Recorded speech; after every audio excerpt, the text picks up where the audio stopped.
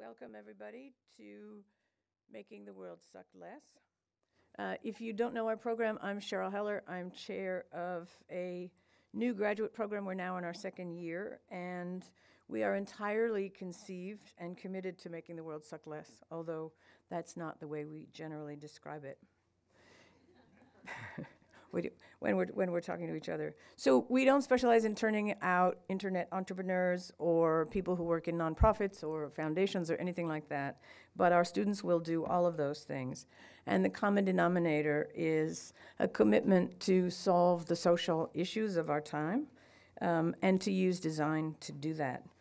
Tonight, we've invited you to one of our regular Wednesday evening lecture classes. This one is obviously on steroids.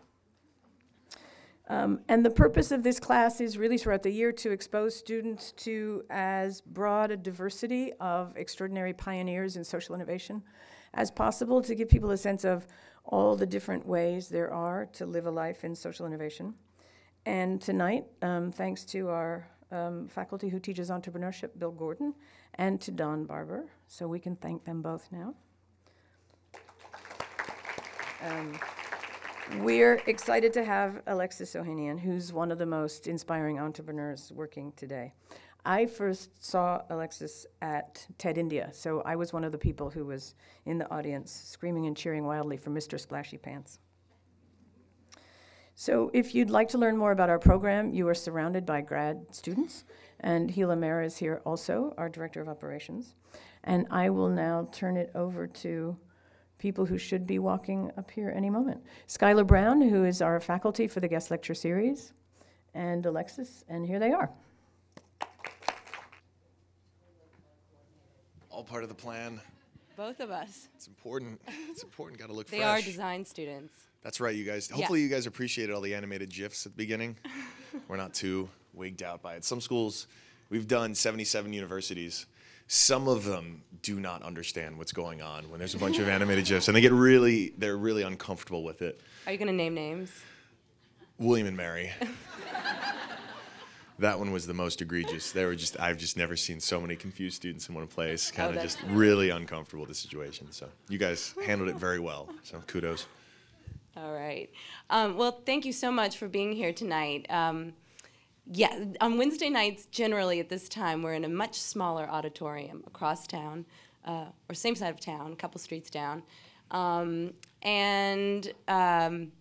This is a really special event for us to be here tonight with friends, with guests, and I heard Cheryl thank some people. I'd like to thank all of you in the audience for being here, for your attention, for getting out and coming to this event, which I'm really excited about. Are they getting a grade for this? Yeah. Okay. But only like 40 of them, so everybody else is here good. of their own volition. Thank you. Yeah.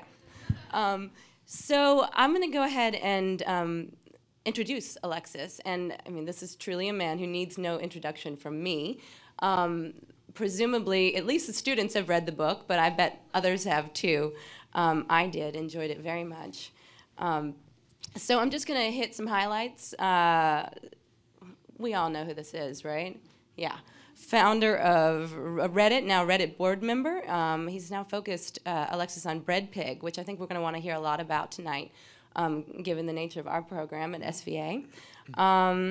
Alexis helped launch HipMonk, and also is an advisor, and I was going to say activist. What would you say to that word? Yeah, I'm down. Regarding a free and open internet, right? Okay, you're going to you'll take that. I'll take it. It is. Right. I feel too lazy most days to be really an activist, but I like to think, yeah, you know what? I tell my friends all the time who are actually on the front lines of this, EFF, Fight for the Future, that they have my axe. Excellent. So that's really awesome. Lord of the Rings? No? Oh, all right. That's the extent to my activism. I didn't get it. Oh. My husband would be so disappointed. All right. Anyway, and Alexis wrote this amazing book without their permission, which feels like a really important book. And looking forward to sort of unpacking a lot of the ideas that are in the book, because the students in our program, a lot of them are social entrepreneurs, entrepreneurially minded. And a lot of the speakers we have to come talk to us I find some common themes in the questions, and a lot of their questions have to do with how did you do it? How did you get it off the ground? Where did you fail? What did it feel like to fail? And tonight, I've collected some questions from our students, so, and a lot of them are along those same lines. So I know you're going to share something with us first, and then we'll have a little chat. Yeah, well, I mean, what would the best order of operations for me to, I guess? I don't know. Oh, there's a clicker. Yeah? Oh, okay. Yeah. Do you want me to, like, go through with like this? I think, what do you Is usually this comfortable? do? I'm new to know. this. You've done it 71 times. Well, here, tell you what. Let me, well then, but I wouldn't want you just standing here. How about this? Okay, where do you want me to go? Grab Should we a do it seat. together? Grab a seat. You don't want, I have 2 left feet, and I'm going to trip over you if we're both up here. All right. So you want me to go down? Well, yeah, right, yeah. Grab this. I will, this segues really nicely. This segues really nicely into my talk. Yeah, grab, here. No, we'll just, yeah. Only because, and also I shouldn't be blocking the screen anyway. Okay, hold on. All right.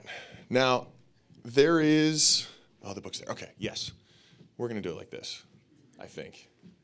I'll just wait right here. Okay. See, this is an important lesson, like I said, that is going to come back, it's going to come full circle. Also, I don't see any mobile devices or laptops out, which is really disappointing. Please take them out, even if you just want to ignore me and read Reddit. That's fine. Oh, there's some. Okay, good. You're very surreptitious about it. That's the hashtag, WTPBook. Tweet whatever you want, or tweet at me. The little overview I want to give you guys, and you guys all are designers, and you're artists, and you're makers, and you're creators, and so you can empathize with me and my love of mascots, right? Every single company I have helped start has a cute mascot. It's not required. I just love it. I started doodling in my notebook as a senior at UVA, which is where the Reddit alien came from. The bread pig was, there was some drugs involved. And the Hipmunk Chipmunk, that was just because it was originally going to be called Bounce Pounce, which is a terrible name. And my co-founder's girlfriend very wisely suggested we just come up with a cute animal that was slightly misspelled, so like chipmunk without the C, and I would draw a mascot for it. It's nice. You don't need to have a mascot, of course, for anything you do, but I love it. You guys have a very strong brand, recently redesigned logo. I noticed you don't have a mascot at SVA, so I just humbly submit an idea. It could work. It could work. And I will say we had an amazing visit to RISD, and I learned that they actually had a scrotum as their mascot. No, I'm not even kidding. You can Google this. Which is just like, oh, RISD, right? But seriously, just throwing this out there. The other reason to have a mascot, if it's not obvious, is that you can get away with anything in a mascot costume. That is, of course, the Hipmunk Chipmunk in Times Square. And you'll notice the cops are arresting the sword swallower. Because, of course, the cops see a guy with swords and they're like, let's see a permit. But they see someone in a chipmunk costume and they're like, keep dancing. You're looking great. Keep it up. The point, though, of this talk is not mascots. It's just to tell you about the world. Okay, it's amazing, right? It's huge. One thing it is not, though, despite what this man will say, he has great facial hair. It's very compelling, but it is not flat. That's not true. We know that. The ancient Greeks knew that. All of us know that. But the World Wide Web is. As long as we have an open internet, as long as all links, all bits are created equal, it's the world's largest stage and library in one. And that is powerful, extremely powerful. So bad. It's actually, the power glove is a terrible way to play games, but hear me out. Hear me out. I was a kid. I was a middle schooler. When my parents, who didn't really understand technology, they didn't have a ton of money, they got me a computer. They put it in my room as a 486 SX, and they gave me an internet connection. It was a 33.6 dial-up. You had to listen to your internet back then. All right, this was a long time ago. And for me, it was life-changing. I felt like a god among men. I felt so powerful sitting there. Yep. 16-year-old Alexis. I was not worried about the prom, but I was busy making websites. And it was so empowering, right? Because I could make something from my bedroom millions of people, tens of people could see, right, realistically. And even though it was just me hitting reload, it still felt like a lot. And you never forget your first, right? Mine was GeoCities and Silicon Valley/Hills/4924, first website. It was this lame Quake 2 fanboy page with like animated GIF flaming skulls and like blink tags and marquee text. Like it was an awful looking website, but it was my first and it was so cool. And it wasn't long thereafter that I thought, man, I could start building this for other people. And I'd find myself on message boards, and I'd talk to nonprofits. And they wouldn't know I was this dork in my parents' bedroom. They just knew me as someone who could do something they couldn't, who could build websites. And so I started building websites for nonprofits, not for money, but for pride. Because these adults all over the country had no idea, and I could do something they couldn't, and that was valuable.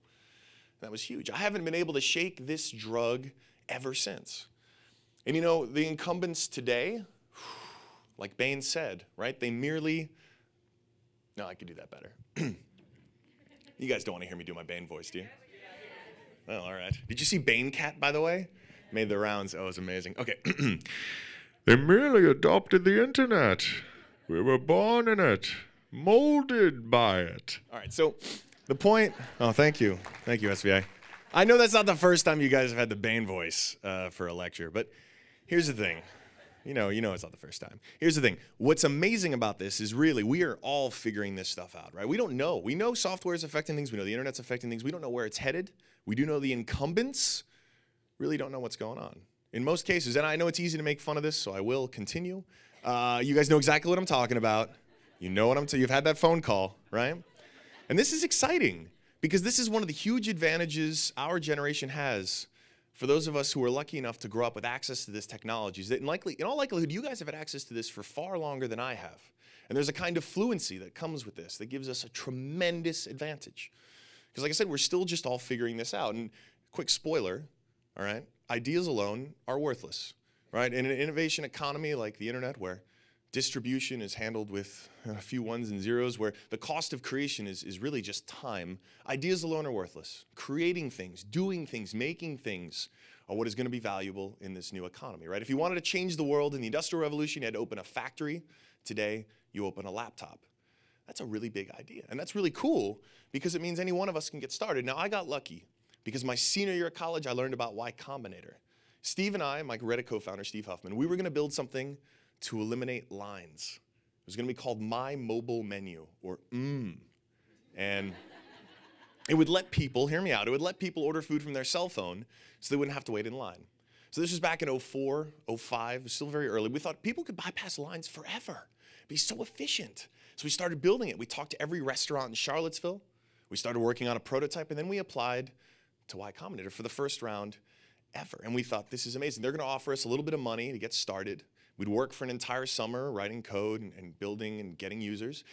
And we thought, this is perfect. We're about to graduate. So we applied. We got invited for an interview. We went up to Boston. Long train ride up from Virginia. We went up to Boston. We met with them. We pitched them. Best pitch of our lives. And that night, we went out and celebrated because we'd done an amazing job, obviously. And we're out drinking, celebrating. We get the call, and they told us we got rejected. And that sucked. So the good news is we were already drinking, so we could just continue doing that. But now with misery instead of happiness. And the next morning, we were hungover on a train back to Virginia when we got a call. And they said, listen, we still don't like your idea. But we like you guys. You're willing to change your idea, work on something that's not mobile because it's still too early for that, something in a browser. We'll let you in. So we said, all right, we'll do it. We'll do whatever it takes. And so we went back to Boston, sat with the founders for an hour, and came up with anything else, something else we could do in a browser. And what we came up with was, we're going to create a place to find out what was new and interesting online. So we were pretty much 1 hour into a company we had just come up with, right? For the last year, we'd worked on something, and once we got rejected, we thought, all right, we'll just dispose of it and try something new. And so we thought, all right, this is it. This is our plan. We're going to graduate. We're going to go move to Boston and start this thing. And that's us. That's us the first day of Y Combinator. We had just graduated. It was back in 2005. And something you may notice is that I'm already wearing a shirt with our mascot on it. We hadn't even had we had no company yet, but I already had a mascot, which is not the right order of operations at all. I'm just saying that's what happened. And you'll notice from this photo, Steve actually, he still looks the exact same, which is crazy to this day. That's because he's a vampire. And the last thing is much more subtle, and this is a very important point, which is back then, we had no fucking idea what we were doing. And let me actually go so far as to say we still don't know what we're doing. I still do not know, just like you saw a little earlier, what I'm doing. No one does. Anyone who fronts like they have it all figured out is either lying or delusional, okay? Experience, expertise, those things help tremendously. But they don't mean you have all the answers, right? Life is not a paint by number. We're all just figuring it out, even if you want to be an entrepreneur or not. No one has all the answers. We're all hacking it. And as soon as you realize that, as soon as you realize all the people you look forward to being greater than, to all the impacts you want to have, all that stuff, they all are feeling the same way. And so don't let that feeling of not knowing what you're doing stop you from figuring it out. Everyone feels that way. This is the first version of Reddit, okay? That's it. We took this screenshot like a minute after we launched to the world, okay? I know what you're thinking. Yeah, it's janky, okay? That's clear. How many of you actually are Redditors to this day? Just out of curiosity. Oh, great. Upvote, upvote, upvote, upvote, upvote, upvote, upvote. Thank you, upvote. You guys are also the least productive people here, but that's fine. Thank you for outing yourselves. You'll notice this is pretty simple, right? Just a few headlines. I made the first submission ever, which was a link to the Downing Street memo. And you'll notice I have -1 karma. Yeah, that's because Steve is a dick. And my co-founder and best friend downvoted the first ever submission to Reddit. That hurt. But this was it. We had gotten into the world, and yes, it's janky, but look, I got news for you. Everything starts out that way. This is the first Facebook. Remember that? Janky, all right? First Twitter. Seriously? This is publicly traded now. Just by showing this, I am knocking the share price down another 5%, all right? These are all these things that got started. The first version of everything is janky. You're not doing this for an A. You're basically doing, it's like pass-fail at this point, right? You're just doing it to pass. You want to make something just useful enough. And that's okay if it's janky. Even the first Iron Man was janky. Remember that? Yeah. But it solved a problem, right? If it's good enough for Tony Stark, it should be good enough for all of us.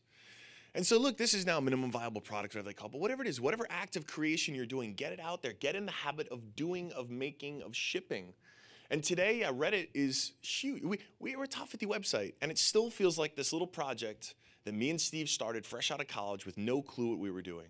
And you can't get obsessed with where it might be. You just need to get obsessed with trying to make something that 10 people or 50 people love. And whether that's your Etsy store, your Kickstarter campaign, your blog, whatever it is, you don't start with daydreaming. You start with creating, with doing stuff and finding feedback from the people who are there supporting you and caring.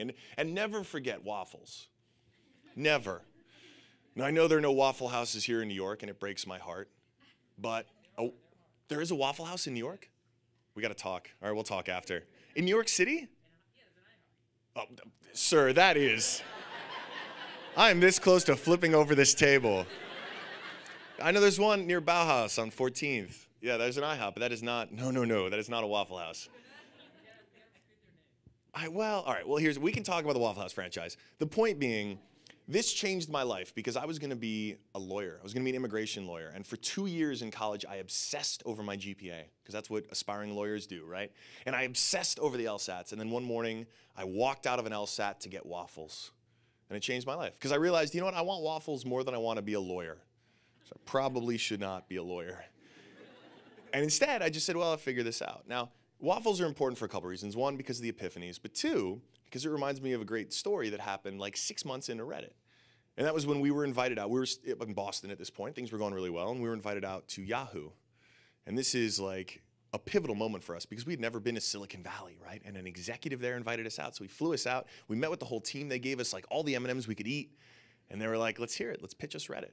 And so we got like, 2 minutes into it. And this dude just cuts us off. And he's like, hold on. How much traffic do you guys have anyway?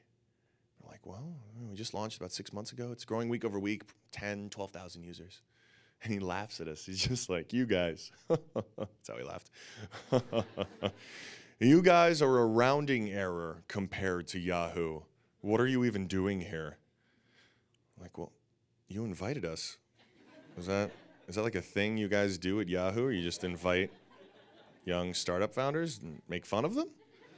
Like, can we have some more M&Ms? Like that meeting did not go well. We had made a mix CD for this thing. We were so excited, and it's true. Few of you, I appreciate the few of you who understand that reference. In like 5 years, that reference will no longer matter. But we had made this mix CD, and we were listening to it all the way back to Boston. But the first thing I did when I got home was I printed out a little something and put it on the wall next to my desk. And it just said, you are a rounding error. I put it on the wall next to me. And I looked at it every single morning because that dude continues to motivate me to this day. And it became this wall of negative reinforcement that I would add to from time to time. And I say this because, look, there are going to be constructive critics in your life who are amazing, right? They're the ones who make us better. They're the ones who keep it real. And then there are going to be haters. They're going to be haters. Haters going to hate, right? Scientifically proven. We know that. But be the honey badger. All right, honey badger don't give a shit, right? Eat the haters for breakfast, like waffles. Use them as motivation. This dude, he's still in tech. He's an executive at another company, and I'm sure he doesn't remember that meeting at all. But I want to meet him again one day and thank him. I mean that. I genuinely mean that. Thank him, because to this day, he still motivates me. And those words still motivate me. So find that motivation. Use that for as much good as you can, because there are going to be those people in the world regardless. All right? Use it as motivation, because now is the time, by the way, to get started. For those of you in school right now, please, I'm so jealous of you. You've got such a head start, because failure is an option. It is. It really is. Okay, I know it doesn't feel that way because we spent our entire lives in a school system that tells us that failure is not an option, right? You have to get the good grades to pass the next level, do well on the next test, right? Life doesn't have a GPA. Life is about setbacks. Life is about, frankly, sometimes sucking, right? Because, well, sucking is the first step to being sort of good at something, right? This dog knows what's up. And then the fact of the matter is, look, like if you guys remember nothing else from this, just remember go forth and suck. Obviously, don't take that out of context, but, or whatever. Live your life. Take it out of context, YOLO, whatever. Like, this is the time, because you have more creative freedom now than you will probably ever have in your lives. And you have, like I said, the world's largest library and stage at your disposal. What do you want to learn today? What do you want to share with the world today? These things have never been as available as they are now. And what's crazy is some of my favorite stories that I've picked up along the way just would blow your mind. For example, University of Georgia, fail out. This kid couldn't stay in Georgia to save his life. He tried everything from bond trading to Applebee's, and he failed all those jobs. Couldn't hold a job at all. And then one day he told his friends and family, listen, I'm going to move to New York. And they were like, really? What are you going to do in New York? And he was like, I got it. I'm going to take pictures. Like, really? You don't even have a camera. And you suck at photography. Like, you're the dude with the finger in front of the lens the whole time. Like, you're terrible. It's a bad idea. And he was like, I know. I want to get a camera and I want to learn. And so he did. His friends and family were like, dude, good luck. He's a host. He doesn't have a chance. But he moved, got a camera, and he was terrible. He was a terrible photographer. He'd never done it before. So he starts a little blog, and he starts obsessing over the craft. He's shooting all the day, all night. He's finding inspiration online and offline from photographers. Months turn into years, and soon, 3 years later, that total failure from the University of Georgia is Humans of New York. Brandon Stanton, who is now one of the most viewed photographers in the world. Millions of people see this dude's photos every day. 3 years ago, he was, by all accounts, a total failure. And he was a photographer. How did this happen? How does this happen without the open internet? I don't know. And you talk to Brandon today, and it's so inspiring because he wasn't the first person to decide to start taking some photos in New York, but he did it his way, and he obsessed over it, and it wasn't easy. He's still sleepless most nights while he's consistently improving his crafts, but I don't know how that story happens without the internet. In 3 years, and these are the things that make me happy, right? They're the things that make me feel good about where things are headed, because it means more people getting the chance to reach that maximum potential for being awesome. And I have a little illustration here, the bread pig. We spoke about this earlier, right? If you can imagine, all right, I started this thing as kind of a lark because I wanted to help a friend of mine get his book published.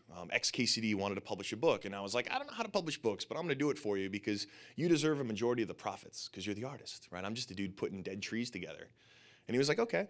And so we did. It worked out really well, and before I knew it, was a book publisher. And then we started helping other artists. Like, this is Zach Wiener of Saturday Morning Breakfast Cereal. He got one of his books. He really loves his book.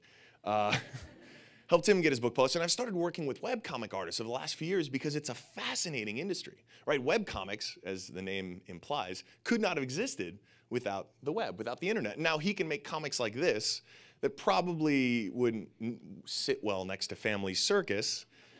He can make comics like this and draw a following of millions, literally millions. That guy, Zach Wiener, he was a closed captionist before he started doing this webcomic full-time. This guy's job was to listen to the words coming out of Kim Kardashian's mouth and type them down all day. That is soul-crushing, okay? Clearly not the best value of his talent, and so now he's able to create this. He's able to build a following. Zach Anner, a dear friend of mine, he has cerebral palsy, but he's also a comedian, an amazing comedian. There aren't a lot of people with cerebral palsy on TV. However, Zach decided, you know what, I just need YouTube. He started building a following there, started creating videos there when he was discovered by the internet, eventually by Oprah for a minute. Now he's working with Rainn Wilson at Soul Pancake. He's making the films he wants to make. He's doing the comedy he wants to make. And in an industry where historically not many people with CP ever would have gotten the chance. And he's amazing. He's incredibly talented. And he knows just how much his life could have been different if he didn't have access to this technology. And he started going on the list, all the people I started meeting. These are the Chambers brothers. And one of the members of the Chambers brothers, Lester Chambers, put up this photo about 2 years ago. Because you see, when he was making those records, gold records like the one he's holding, he wasn't getting paid. Because the deals the record companies signed with him, shocker, were pretty awful. He just didn't get anything. For years he waited. He didn't squander his money. He just never got it. And so he got so fed up, he posted this photo online and said, hey fans, I'm broke. I've been broke because I never got paid. And all those gold records you loved, I never got paid for them. And so it went viral, right? It hit Facebook, Twitter was the top of the Our Music subreddit. Everyone said, what can we do to help? So Lester sat down and recorded a video and tried something a little new. He tried telling his story, and people listened. People responded. He was on the front page of CNN because he was running a Kickstarter campaign. It was a relatively new website back then. And $60,000 later, Lester, at 72 years old, got the first album of his life that he actually owned. And you start looking at it and you're thinking, all right, well, this isn't a magic wand that's going to change what happened to Lester or musicians like him, but it's showing a new way for a whole other generation of artists. And you start getting hopeful because the way he talks about the internet now, he sounds like a wide-eyed tech founder. Now this is a choose-your-own-adventure version of Hamlet.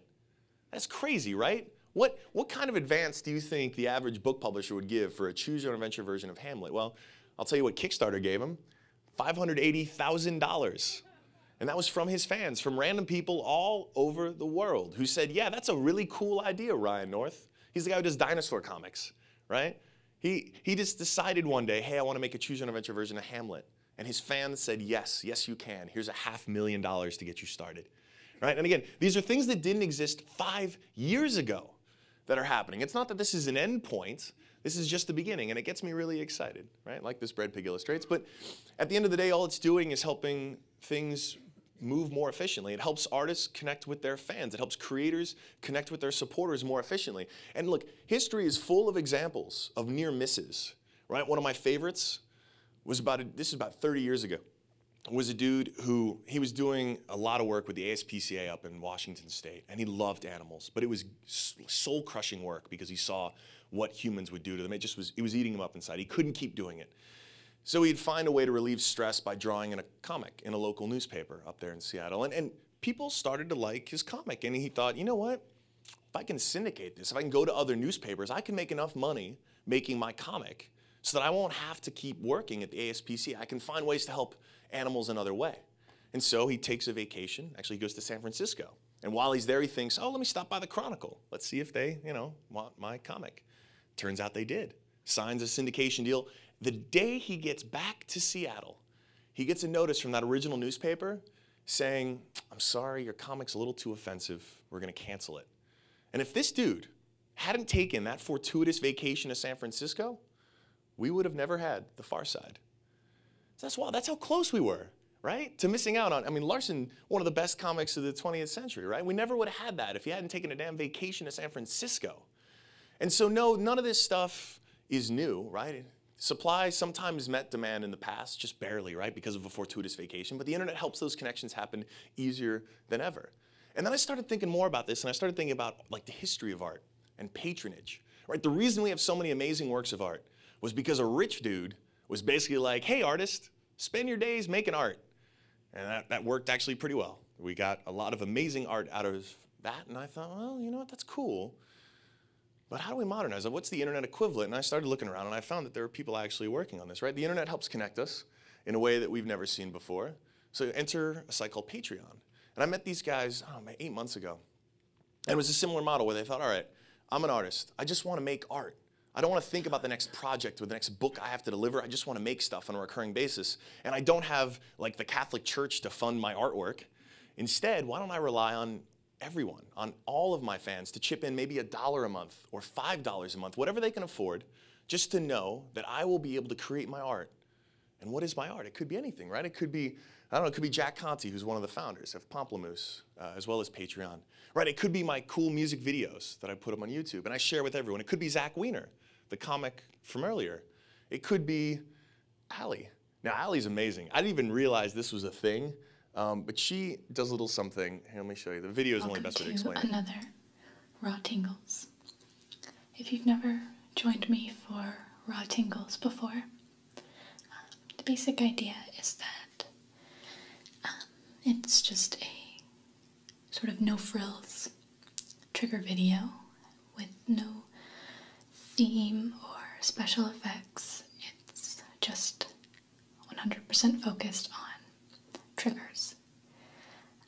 I like to keep it real. So she just whispers and opens little packages that sound really cool when opened on a microphone. And she's amassed a following where that are paying her $3,000 a month right now to produce videos of her whispering into a microphone, opening interesting packages.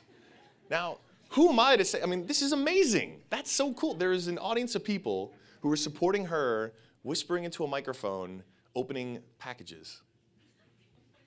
Wow, okay? And what's so cool is none of this stuff none of this stuff is at an endpoint, right? This is all part of a process.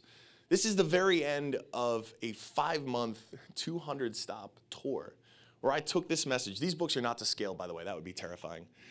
But absolutely terrifying. But I took this message everywhere because I was so convinced this stuff is happening everywhere.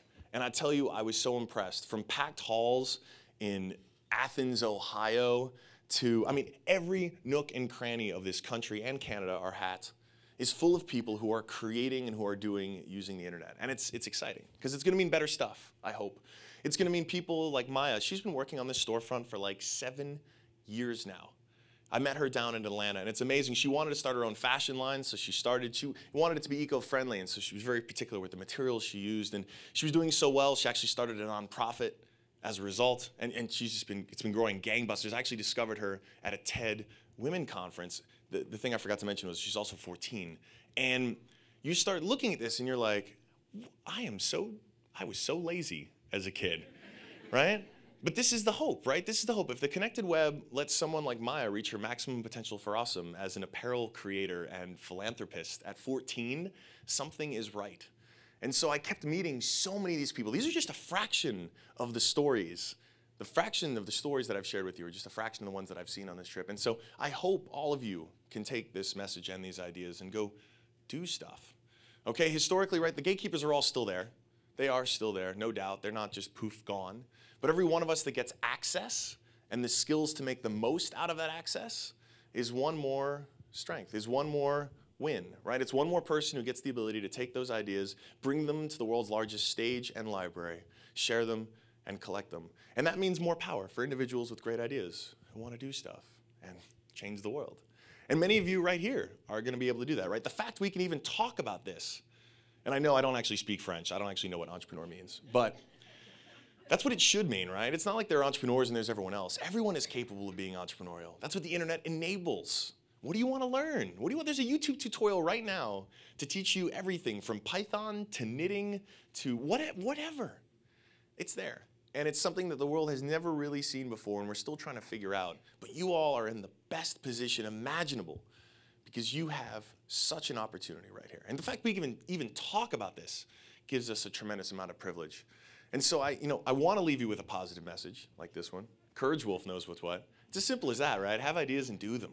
Whatever it is, get it out there. Get it out in the world.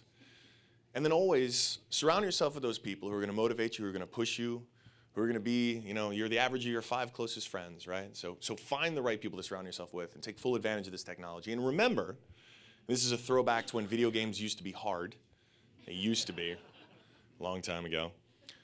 And that is that, look, when you're on your last life in a video game, you usually play your hardest because the game's going to reset. And this is something I realized many years ago as a kid and something I applied to life now, right? We all, notwithstanding resurrection or reincarnation, we all have 0 lives remaining. And so my final bit of advice for you is quite simply to take full advantage of this one, right? Because just the fact that we can even be here right now talking about this stuff gives us a tremendous amount of privilege and responsibility. And so I hope we all make the most out of it. And whether you want to go and start, and whether you want to IPO a company, win a Nobel Prize, become a world-changing artist or designer, creator, whatever it is you want to do, when you do it, just give me a shout out, okay? Because I want to take all of the credit for your success. Thank you. I'm sorry I had to relocate you. That was so fun. Okay, all right, good. Great presentation. Really good at that. Oh, thank you. I was making all of it up. That was actually, incidentally, 80% of that was just lies. Sorry. No, I'm kidding. Lies. I'm kidding. It's all real. No, it's all real. All right, so this could go in a number of different directions, and as I mentioned, a lot of these questions were inspired by the students. But I want to start because a lot of your presentation was about entrepreneurship. And you're in a unique, first of all, you really embody the spirit of entrepreneurship now, it feels like. Is that a good thing? Yeah. Okay, good. No, Okay. it's kind of fascinating. And I wonder, just the position that you're in, hearing a lot of pitches, the position you're in with Y Combinator, what are some of the qualities that an entrepreneur needs now? I mean, a lot of your presentation was encouraging our group to go out and do the thing. But what are some qualities that really define the successful entrepreneurs today?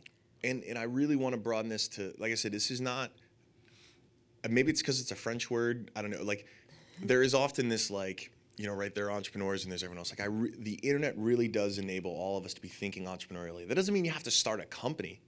It just means you're taking the initiative to create the thing you want to create, to seek out the knowledge you want to seek out and solve a problem or make a thing or what have you. And so the best entrepreneurs are the ones who are relentless in that regard. They're the ones who, you know, they realize, they see problems as things they can hack.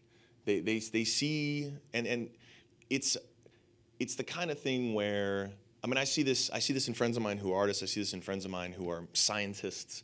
Right? Once you realize you have this resource that'll somehow get you to a solution, that is the internet, right? You start seeing things like, oh, I don't know anything about blah blah blah, as an opportunity to be like, you know what? I'm going to figure out blah blah blah. And none of this stuff is easy, but the best entrepreneurs are the ones who come into situations where they realize, I don't know what I'm doing, and they figure it out. And they're just good at saying, all right, you know what? The 6 things I just tried clearly are not working. Let me try another approach. And then they have this kind of relentlessness. And I see this, you know, I talked to Brandon Stanton, right, about being a photographer. He gets asked all the time, how do I be you one day? And he's like, you know what? The truth is, you take a lot of fucking photos. I'm quoting him. I mean, he's like, you just take a fuck ton of photos. He's like, I meet plenty of people who are photographers. And I ask them, so what do you do on a Tuesday night? And they're like, oh, yeah, usually I go out with my friends. We go party, might smoke a little. And it's like, that's great. Live your life. That's cool. But, like, if you're a photographer, and this is Brandon talking, he's like, take fucking photos all the time. And you know, it's in his experience, like, and yes, there's an undeniable amount of serendipity, luck, whatever you want to call it, that goes into it. But a lot of it just comes down to that relentlessness. Again, you can't deny the overarching, you know, of the things that are within one's control. The relentlessness one is that's the major lever. That's awesome. Grit. Right now they've done studies. Grit is something that's really important. And we just don't, unfortunately, and I don't have an answer for this from like an education system level, but I feel like we are raised to figure out how to optimize to pass the test, and not how to just figure shit out. And I mean, I guess that works, and it's worked for a while, but in the internet economy, it seems like the people who are having the success being entrepreneurial, again, in the broadest sense of it, are the ones who go into it knowing, like, all right, look, there is not an answer for this. It's not C, it's not B, it's just figure it out. That's awesome. Cool. So no more grades. Do you guys actually have grades? We do. Oh, okay. Yeah. We can work on that. No more grades. No, don't you please, no. I'm flashing back, and then it's not a good flashback for me. And actually, I'm glad that you you covered the Yahoo story. Oh, yeah. Because we've talked a lot about anger as a great motivator, especially when you're trying to change something. And Joseph, one of our students, Joseph, asked about that that rounding error quote. And maybe could you talk a little bit about, I mean, we're talking about resilience. Can you talk about, and your sense of humor seems to be an important part of this, but that particular incident and or any others where, I mean, you said you had a wall of, what did you call it? Negative reinforcement. There you go. Can you just tell us about that, how you sort of like have taken those moments that could have been disappointing and turned them around? Sure. I was really fortunate for a lot of reasons, but in particular, I had two ludicrously supportive parents. So there was always a foundation there of two parents who were just amazeballs, like when it came to supporting me. But it's still, I mean, I had like 7 participation trophies from basketball camp, and I still can't dribble. Like, we're from the generation, we got trophies for every damn thing. And it was when we got rejected from YC, although that was that was like a 12-hour thing. Or like this was something we really had our hopes up for. We really respected this person, and then to be like treated like that, it hurt. Like it sucked. And I think, and it's different for everyone, but I think the best way for me to deal with that was to try to use it as motivation, to put it on the wall and to prove someone wrong. And this is stuff I remember hearing about, like football coaches doing. I mean, listen to enough hip hop, you'll hear people rapping about this all the time. Have you heard Michael Jordan's acceptance speech to the Basketball Hall of Fame? I've got a feeling this is going to be really good. It's really good. Okay, I'm going to listen to this. Oh, I got one. That's worth seeing. Okay. Yeah. All right. This is all of our assignments. He talks about all the players along the way who made him furiously angry. Like, it was like him at his most competitive. Oh, wow. Yeah. And it was very controversial because people thought it was like he really disses a lot of people. But it's beautiful. He's saying, like, you fueled me. Yeah. Well, I'm not, I mean, I wonder, I guess I could use the therapy session to explain to me the roots of this. I have no ill will towards him. Don't get me wrong, I'm not a total monk. Like, there are a few people, but I feel like they've really earned it. This was just a dude who was just being a dick. And I know for someone who's had, the amount of privilege that I've had as a straight white dude, like, in the States, there's not a, like, I realize I'm still coming at it from, like, first or second base, but I still feel like, I don't know, I feel like the way I wanted to deal with their criticism, like I said, there's the constructive stuff, which is amazing, but the unfounded stuff, like the straight, the way I wanted to deal with it was to be motivating. And I don't know how I actually should ask Steve what he thought about that weird wall I had, but at the end of the day, given everything that was going on at home, and my mother was ill during most of Reddit, and given everything that was going on at home, I had a base where I woke up in the morning and I still knew, like, the instant I woke up, no matter what I was dreading with work, that it wasn't going to be as bad as what she was doing and going through chemo and doing all that stuff. And, like, that was a foundation to be like, at the end of the day, this isn't that bad. Like, I'm a founder of a startup. Like, we're living in a crappy little apartment, eating ramen and writing code, but, like, it ain't that bad. And so to, I guess, have something on the wall that I could use as motivation to help fuel it from the other way, I don't know.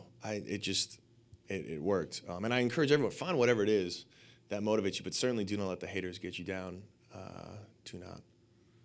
Awesome. All right, I'm going to share a question inspired by Sarah, and she asked, can you share something you've learned about maintaining balance, or about finding balance when you're maintaining a free speech site and advocating for a free and open internet, and then having the responsibility also of being the founder of such a site? Sure. I mean, this is something I've talked about with executives at Twitter, pretty much any one of these social media sites, right? The internet has given a printing, like I said, largest library stage. The internet has given a printing press or a soapbox, whatever metaphor you want to use, microphone, to everyone with an internet connection. The cost of that is everyone with an internet connection has a microphone. And there's a clear line in our laws that prohibit certain types of speech, and I have total support of prohibiting those types of speech. When it comes to the rest of it, it's I mean, it's the same way I feel about the printing press and the microphone. Like, ultimately, you can't, I don't know what Gutenberg was asked, but like, you ultimately can't control the full extent to which the platform is used.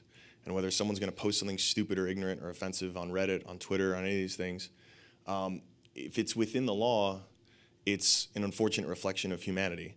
The vast majority of the content that gets produced is actually benign or good, like the vast majority. But the result is, not all of it is. And trust me, it's something I wish I could change about humanity. I don't have that power. I wish I did. Mm-hmm. But at the end of the day, that's what we're left with. Great, cool. And do you feel like this is related question from Robin? I mean, is there any responsibilities you've come to recognize as a creator? Mm-hmm. You know, we have this free and open internet, flat. Are there any responsibilities that you have as a creator, do you think, any of us, when we're creating content and putting it online, or as a user in this scenario, and what are they? Well, I mean, actually, it was interesting. Sir Tim Berners-Lee, who is the real father of the World Wide Web, was asked this in a Reddit AMA, and he essentially said the same thing, and I'm not comparing myself to Sir Tim Berners-Lee, but that I mean, it's ultimately a tool, right? It is like a hammer or like anything else. The internet, the platforms we build on it are tools. We as individuals should absolutely, like a hammer, like a printing press, like a microphone, try to be handling it with respect and with dignity and in the right way. But ultimately, we don't have control on how individuals use a hammer or use a social media platform or anything. I can be responsible for myself, and I should absolutely be responsible for the stuff that I create as a creator of content. But as the creator of a microphone or a printing press, I still have to give that printing press to someone else to print or microphone to speak out of. Yeah. Okay, great. This is an interesting question, I thought, from Josh. But in the last era, industry was primarily about utilizing and controlling natural resources. Okay. We'll let you get a grasp of that. What would you say the natural resources of our generation will be? Well, I still think it's going to be oil. I mean, that's not, unfortunately, I don't think that's going to end anytime soon. It needs to, but wow, I guess I hear about the water thing every now and then. This is really out of my purview. The good news is internet's is a pretty sustainable resource. I mean, oh man. Yeah, no, I wonder if it's a little abstract, the question too. Like, is there a limit to human ingenuity? Is there a limit to, can people become exhausted, for example, by the fact that we are creating all the time? Or, you know, is there some kind of a natural resource that like we may attention. exhaust without? Wow. I mean, maybe the answer is no. Oh, man. Yeah. There's certainly some days we probably all feel that way, keeping up with everything online. Yeah, huh? Well, hold on. Let me throw one thing out, and then I'll phone a friend. I think, you know what, here's why I don't think it's going to come anytime soon. Because if you consider the tools that people had at their disposal to create, whether it was knowledge or the stage, those tools were generally limited to a very small percentage of the world's population. And, you know, if you wanted access to the world's knowledge, good luck. Your library, it was hoarded, frankly. It was hoarded among the wealthy and powerful. The fact is, we've only tapped into but a fraction of the world's creativity and ability. So on a global scale, I think we got a ways to go. I skew pretty optimistic about this stuff. But I'm excited about it. Because I know, someone wrote a book about how Google's making us dumber, The Shallows, I think it was. I mean, I'm biased, obviously, but if it means I'm gonna suck at trivia night because I can't remember the Civil War was from 1861, 1865, because I'm so used to Googling it, but it means the rest of the world can now view the world's knowledge about the Civil War at a click, it's worth it. I will gladly take that dumbing of some trivia players in the wealthier parts of the world for a broadening of knowledge and access and a stage to the rest of the world. I know I'm simplifying that dude's book, but I've thought about this a lot. Yeah. Was that satisfactory, audience member? We can tweet about this afterwards, too. Yeah. All right. So maybe one of the questions we had actually came up in a number of different ways, but was about the future of philanthropy. Mm-hmm. And, you know, maybe from your vantage point with Red Pig, or what does the future of philanthropy look like, do you think?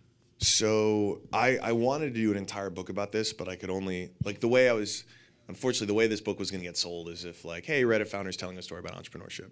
I only did a chapter about nonprofits, but I could talk about this for days.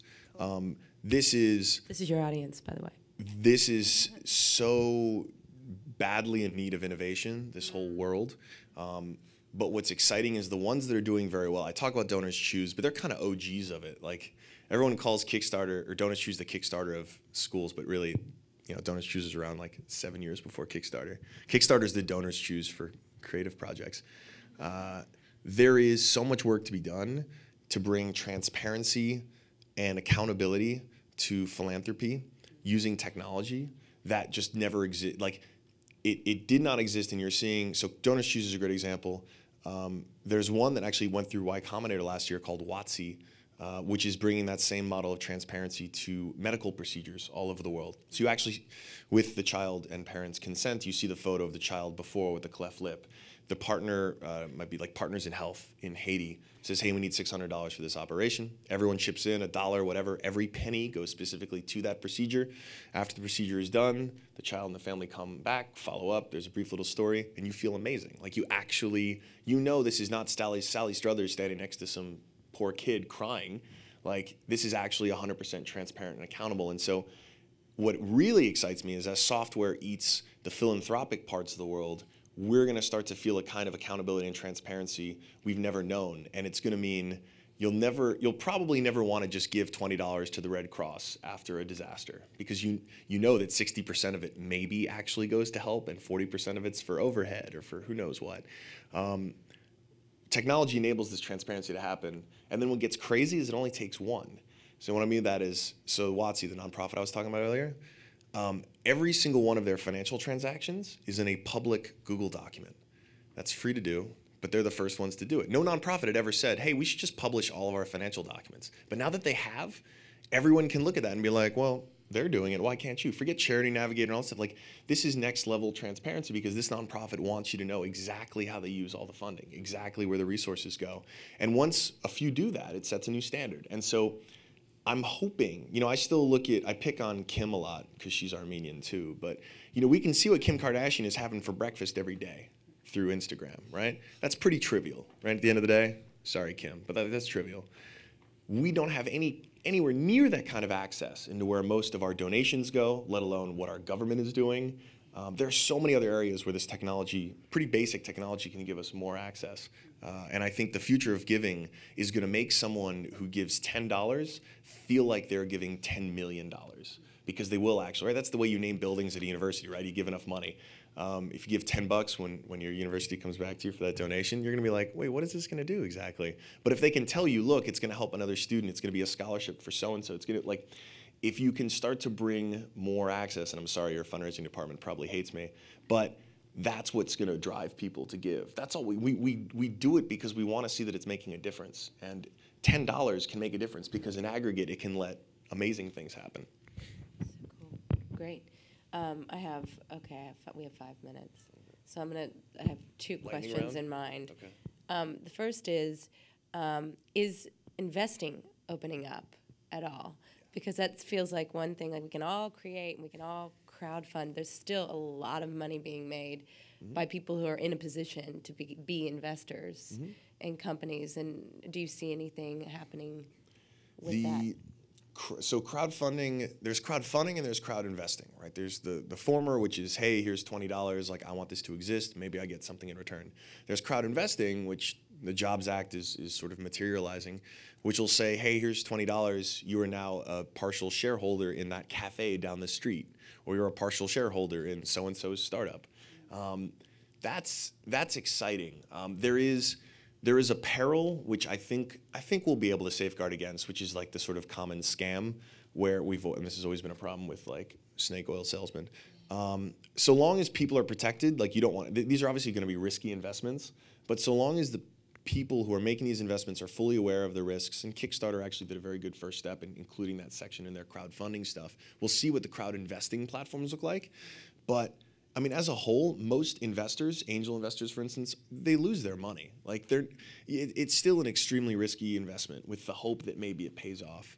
I think what's more interesting to me is when any one of us cannot just invest in like so-and-so's startup, which is okay, that's interesting, that's cool, but like invest in so-and-so's like cafe or small business, right? Access to capital for small to medium business owners, which are the ones that every politician says are like the backbone of the economy, blah, blah, blah. Like it's true, but none of those people can ever go into a bank and get a loan because the banks don't want to talk to them. And well, that's a whole other thing. But like the fact is, access to capital for the people who are actually creating jobs, for the ones who are actually adding value to communities, is totally illiquid. It just doesn't work.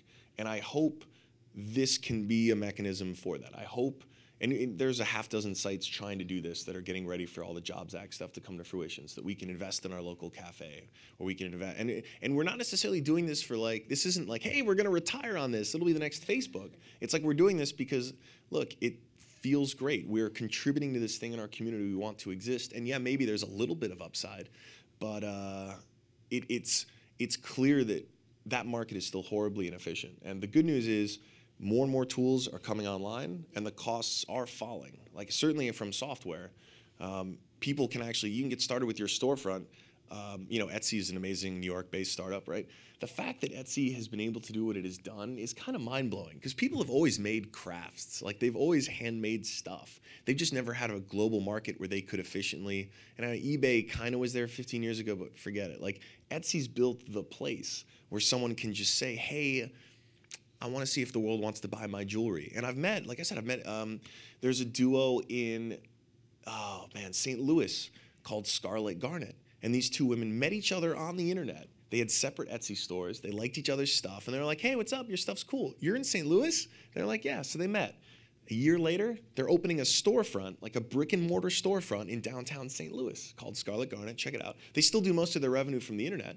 But because there was zero cost to get started, they could build a following. They could build an audience. They could build the revenue and then open a storefront. And they're part of a rehabilitation of downtown St. Louis. And like these two women would have been just as awesome at making jewelry. 10 years ago, they would have been just as amazing. Every one of their friends and family would have been like, oh, your jewelry's amazing. You got to get this to the world. And they would have had no clear outlet. Now they can.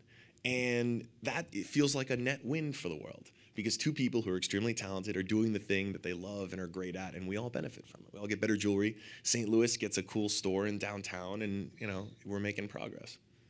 Awesome. Quick final question I have to ask.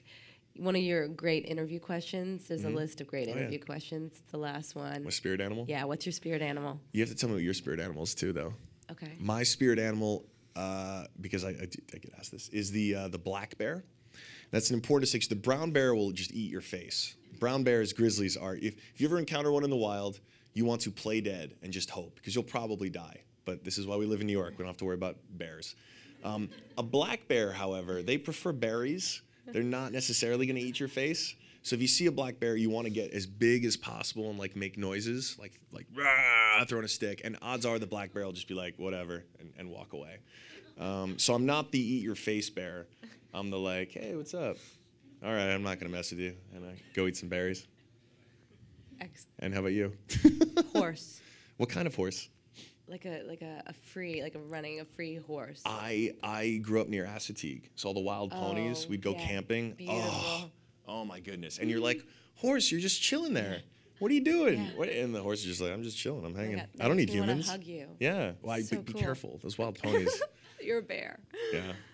All right, so Just we're going depends to what wrap it up, neighborhood. right, Hila? Okay, so thank you so much, Alexis. Oh, This thank has you been so much. amazing. This is so to have great. you here. Oh.